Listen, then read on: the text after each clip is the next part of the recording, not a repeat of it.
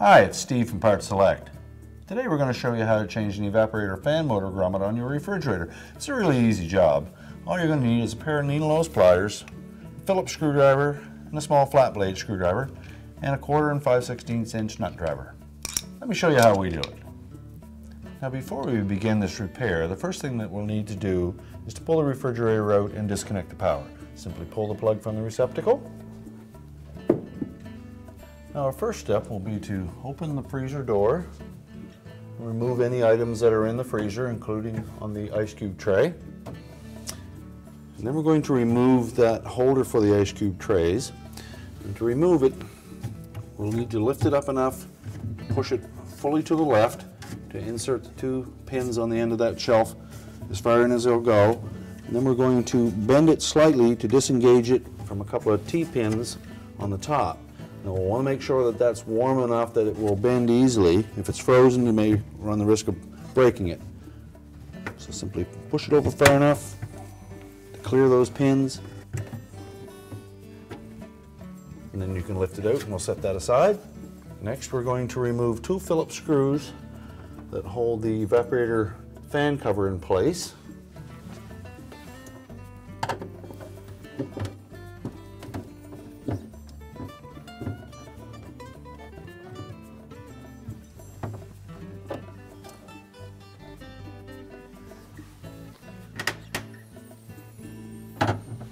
And we can lift up on that fan cover and then tilt it away at the top.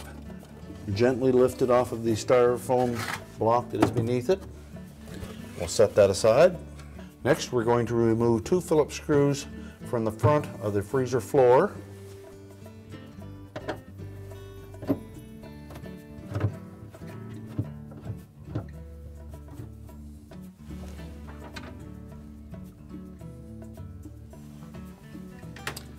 These screws are slightly longer than the 2 that held the evaporator fan cover in, just so you can distinguish between them.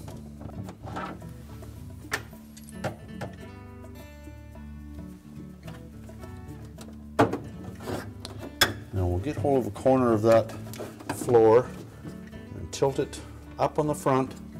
We need to disengage some hooks that fasten to the back of the evaporator cover. And then slide that out, set it aside.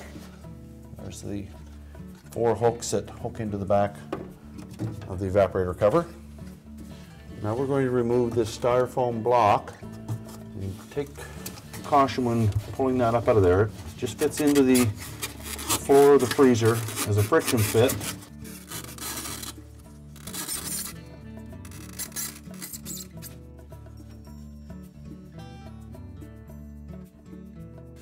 We'll set that aside. We'll now remove 2 Phillips screws from the upper corners.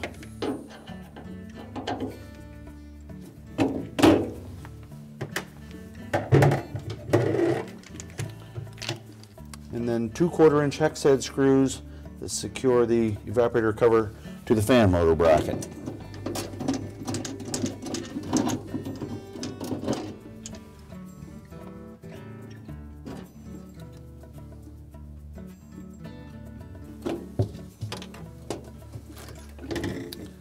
Now you can lift that evaporator cover out of the way and set that aside. Now with the evaporator cover off, we have access to the components. So our next step will be to disconnect the fan motor, depress the 2 locking tabs on the side of the wire connector, and disengage that.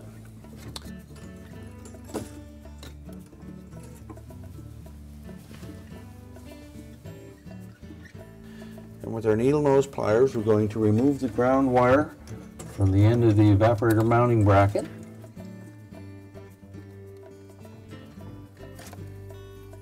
And then we'll remove 2 Phillips screws that hold that bracket to the back wall.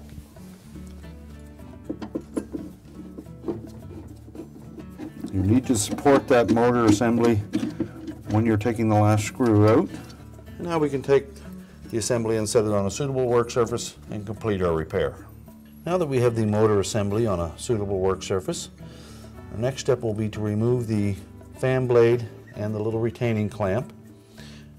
Now, if the blade will not pull easily off of the shaft, you may need to remove that little retaining clamp first, and just with a flat blade screwdriver, just catch the edge of it and gently pry it off of the fan blade. Most cases, the blade and that clamp will come off as one piece. Again, if it's a little snug, just take a pair of pliers and go in underneath the center of the hub of that fan blade and gently pry it off the motor shaft. Now, once you have that removed, you have easier access to the 5/16 hex head screws on either side of that motor. Remove those. And you can actually just remove one and loosen the other one enough that the motor will slide freely in there. But for clarification purposes here, we're going to remove it completely.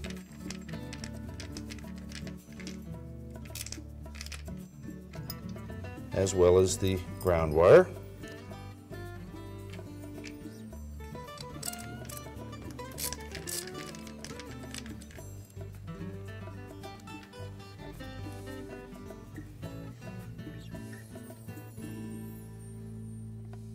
Then we'll lift the front motor bracket off.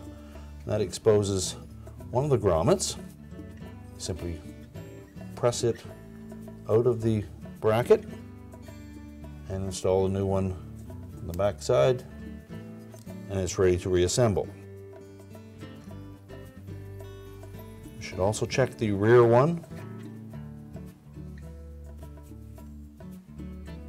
Again, that just pops out, and the new one would slide into place. Then we're simply going to set the motor back in position with the button on the back of the motor fitting into that center hole in the grommet. We'll set the front motor bracket in place, and then we'll replace the mounting screws. Make sure they're tight.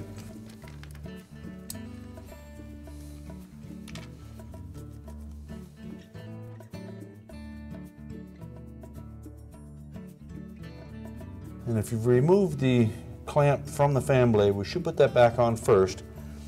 It's a little tight, so just catch it over 1/3 of that center hub on the fan blade. And then with a pair of needle nose pliers, just expand it enough to slide over the remainder. And then make sure that it's pressed firmly onto the hub of that fan blade so that it bottoms out on the little shoulder on the bottom.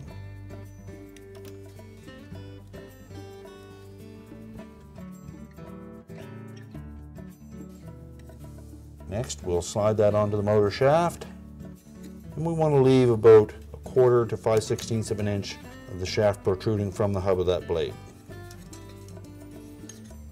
And now we're ready to reinstall the assembly. Now, to reinstall the motor assembly, we'll take one of those Phillips screws and have that ready. We'll put one of the mounting screws in place. Install the other one. Make sure that when you mount that you don't pinch the wire that goes to the defrost thermostat. We'll next connect the harness to the motor. Make sure the locking tabs engage. And reinstall the ground wire to the terminal on the mounting bracket.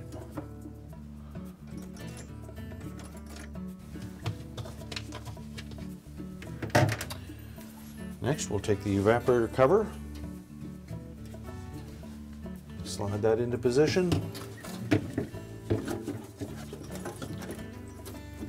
and we'll secure it with the 2/4 inch hex head screws that hold it to the motor bracket.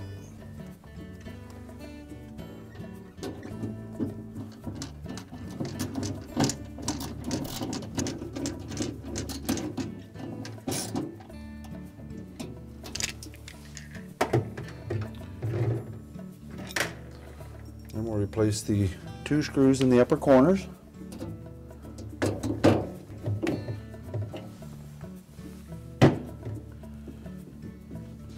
Next, we'll reinstall the styrofoam block. And again, take caution when inserting that into the opening.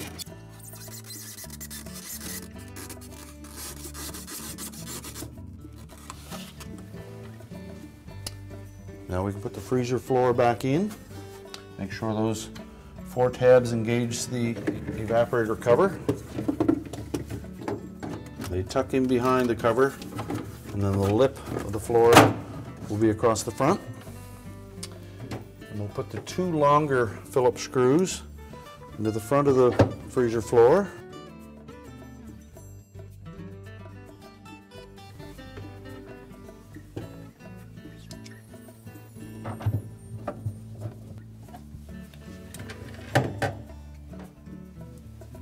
And we'll install the fan cover. Slide that down over the styrofoam block. And lift it up enough to engage the 2 hooks at the top of that cover. They hook it into the evaporator cover. Slide it down into place, make sure it's engaged at the top. The 2 screws for the tabs fit into the freezer floor. We'll secure those with the 2 remaining screws.